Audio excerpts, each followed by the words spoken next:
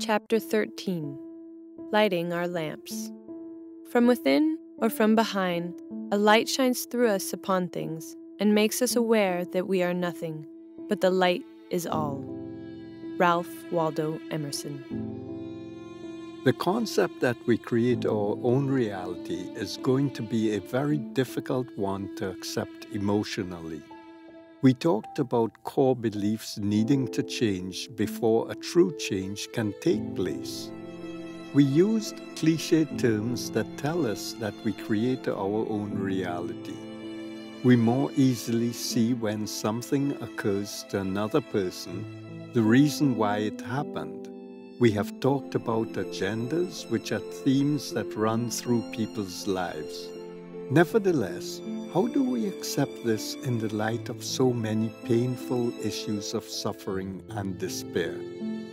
Ultimately, each one of us will reach that position where we will understand what this concept truly is about.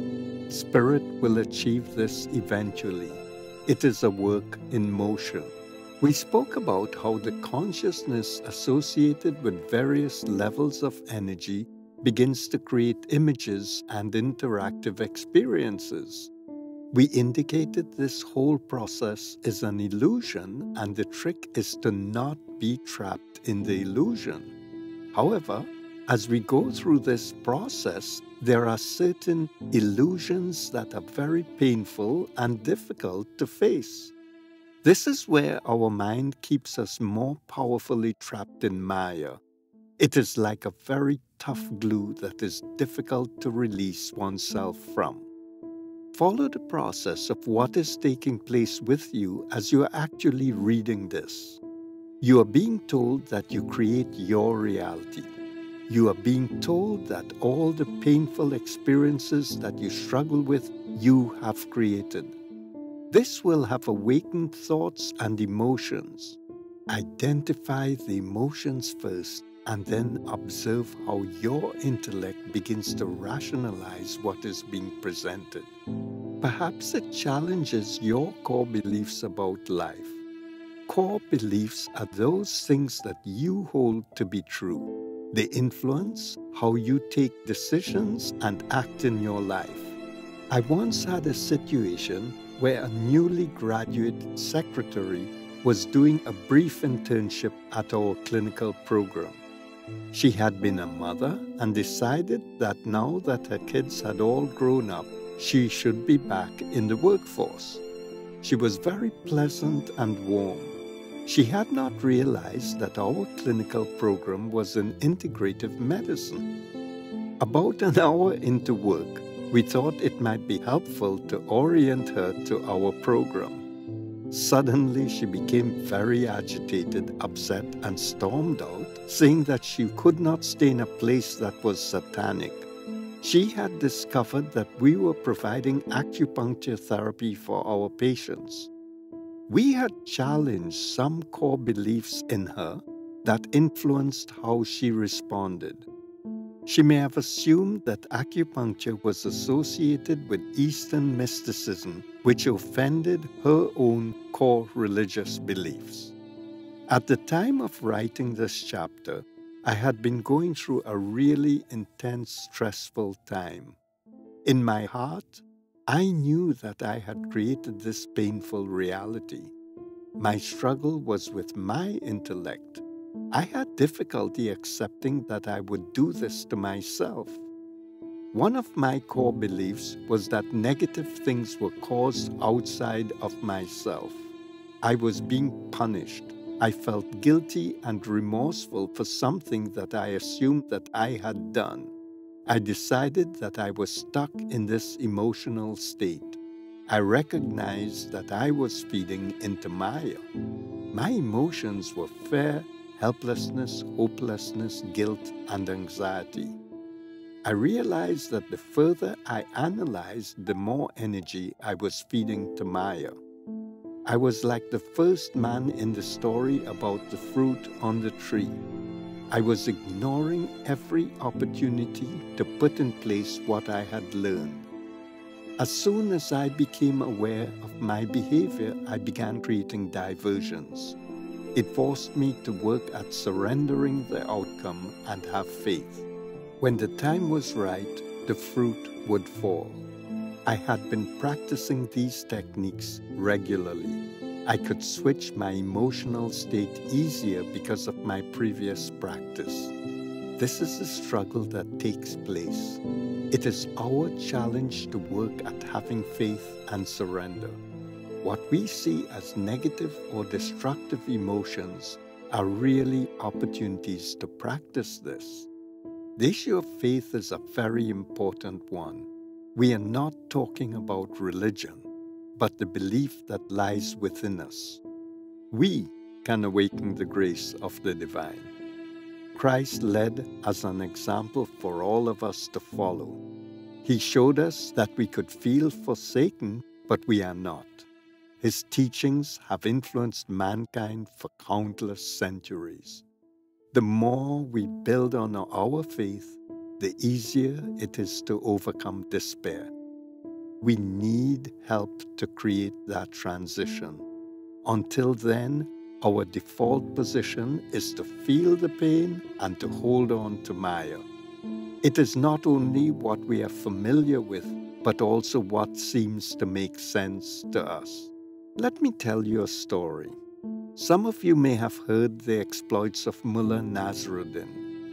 In folklore, for centuries, there has been talk of Mullah Nasruddin as the wise saint whose comments appear to be very foolish. His exploits have been recorded in many languages. Whenever his exploits are recounted, people rush into judgment and ignore the message behind the words. They miss the importance of the third reflection. What is hidden in plain sight that we are not seeing? The exploits of Mullah Nasruddin are simple stories. Those of us who have read Aesop's fables will recognize a similar style. In fact, there is the claim that some of Aesop's fables are Nasruddin's teachings. Each of the exploits could be a brief paragraph or about half a normal page in length. They are easy to read, but they do not make sense.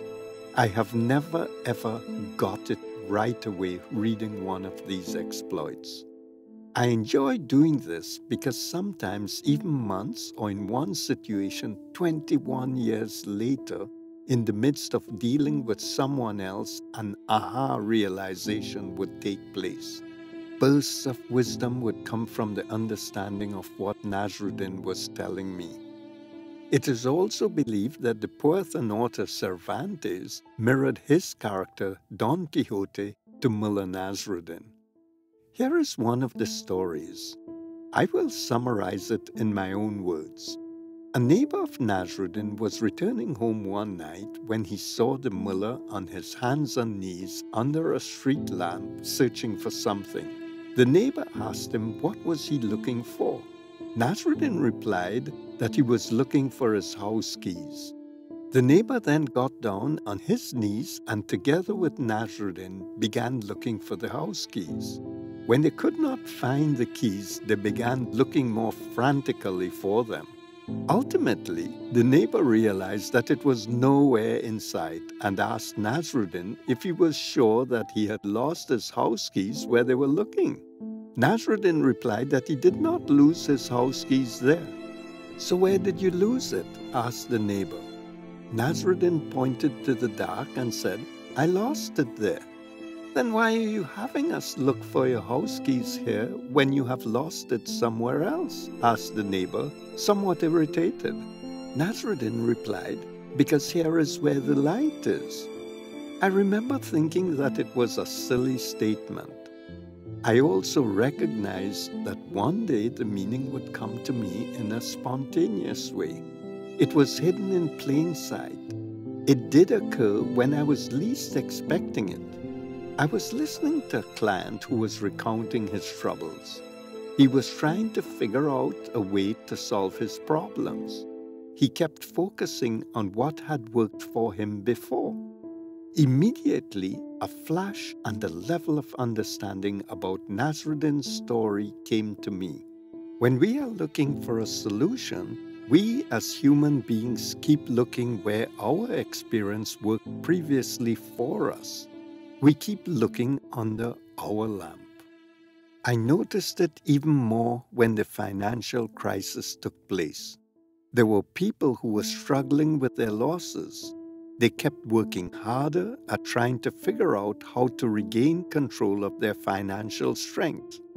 They resorted to using all of their past experiences and successes for ways in which to solve their current dilemma. They kept trying to arrange deals and use processes that were under their life. It was very difficult to get them to recognize that they should be looking in the darkness because they were unaccustomed to that. I recall that when I would suggest this, they would listen politely, then the famous "yes, but" would emanate from them. For most of them, it had become obsessive behavior that they were not willing to challenge. Whenever we have difficulties solving an issue, and we keep trying to do so, we are looking under the lamp and not in the darkness. If we were under the lamp, we would find a solution. So let us return to the concept of us creating our personal reality. The point I want to make was that whenever we are in crisis, we go back and try to understand it under our own lamp of past experiences. It is difficult for us to accept that we should be looking in the darkness. The Buddhists say that you should always take the road less traveled. For me, what it means is that it is important to look in the places where you have no experience. There may be answers and unexpected doors that can open for us.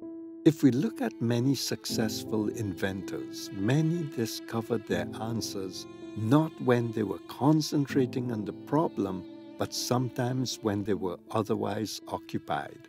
The answer would crystallize when they least expected it. So in saying that we create our own reality, we have strong emotional responses to this, particularly if it is a painful experience.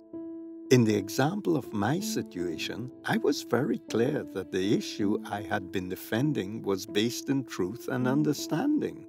However, the person who was adversarial in this issue, I am sure, had convinced himself that he was also right.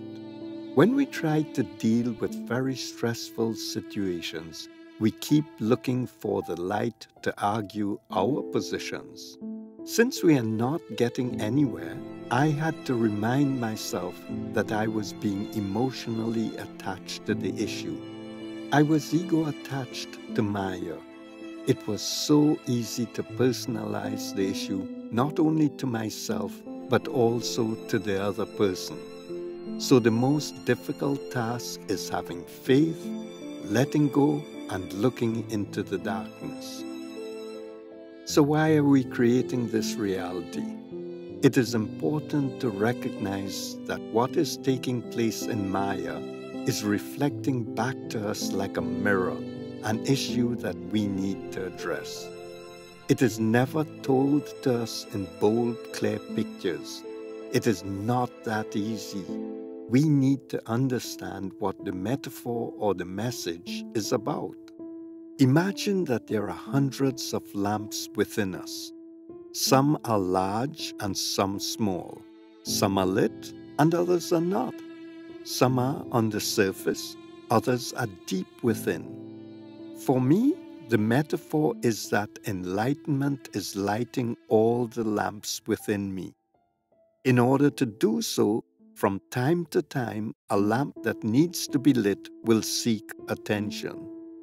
We live in Maya, and our external reality is where we pay attention to the most. What is happening in our life we have to see as an opportunity to understand that a particular lamp is calling to be lit. It is playing out like a movie around us. Nevertheless, hidden in that movie are the hints about what issues we need to deal with.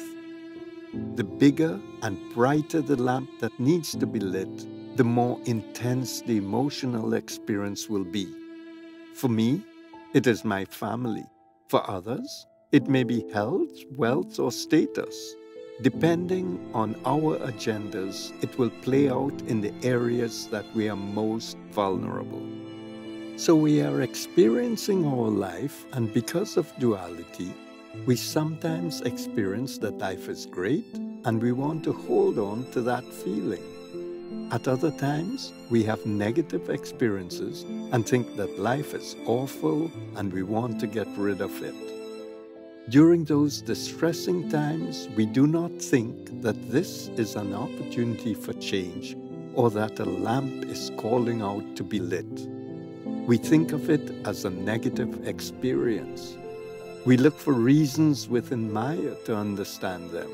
We personalize them to ourselves or to others. We create arguments to validate our position. Our position is under the lamp, and we keep almost obsessively stuck there. When painful experiences happen in life, ultimately we need to address them. Our usual way of doing so hardly ever works. Sometimes we can wait it out. Many people do this. They go on a vacation or they become withdrawn. They take on other activities and then the issue disappears. Nevertheless, the issue always returns at another time and with a different complexity. The theme, however, is the same. If we do not perceive our issue, the universe will present it in a different way. Like the blind man and the elephant, the reality changes. It keeps trying to get us to recognize that the lamp needs to be lit.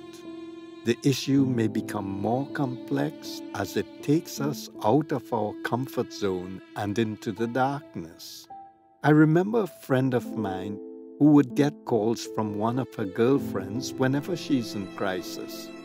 I remember visiting this friend, and there was a message on the answering machine from that girlfriend. She recognized the number, and before listening to the message, she told me the following. "This is from my friend, and here is what the story is going to be. She's in crisis, she's suicidal, and she's desperate for me to call. She will feel like she wants to harm herself, and the tone of her voice will be really one of despair. I will feel guilty and want to return the call, but I can bet you the story is still the same."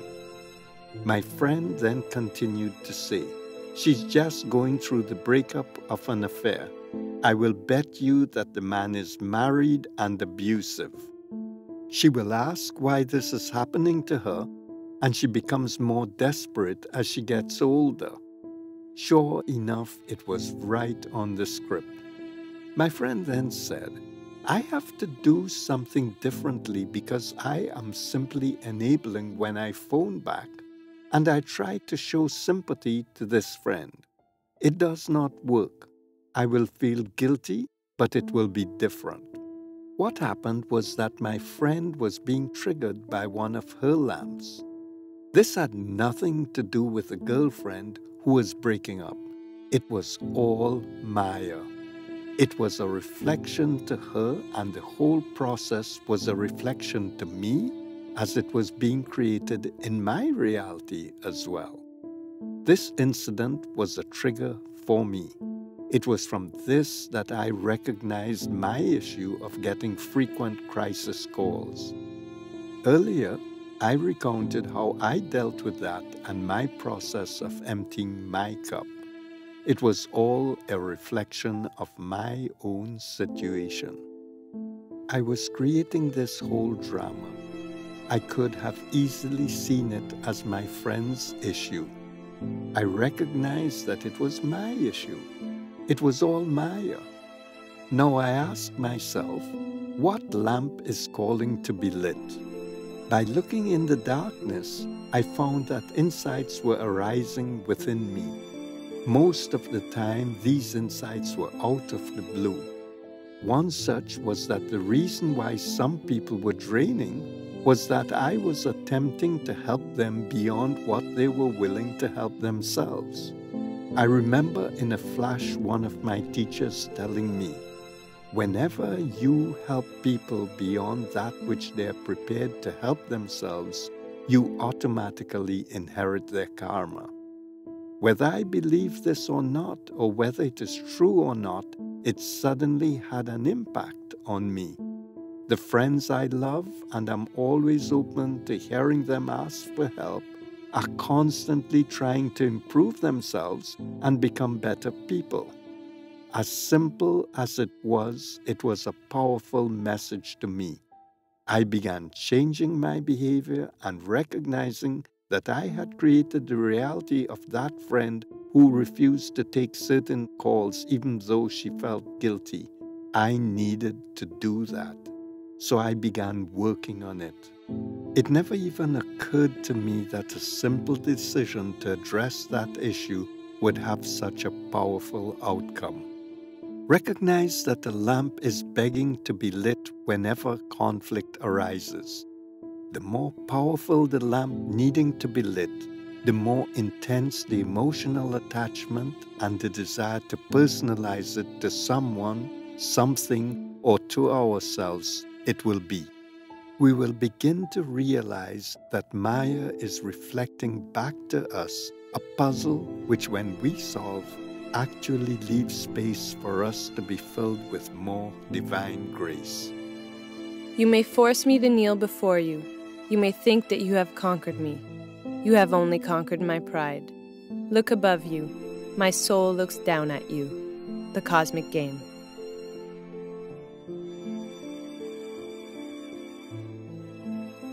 Chapter 14. You made it to here. May your life be full of joy and every moment be so dear, for in your heart there is a light that shines upon your very soul. May that light grow bold and strong and keep you ever safe and whole. May the warm winds blow through all life's hurts and soothe the doubts that linger there. And when dark clouds that block the sun, stand strong and feel no fear. For God is right there at your side in the earth and in the sun. Reach out and touch God's living grace and know that all is one. One with the Creator's touch that makes roses red and flush. One with the songs that bluebirds sing. One with the early dawn's flush. May your life from this day on grow richer day by day, and from all the world we wish you love to always light your darkest day.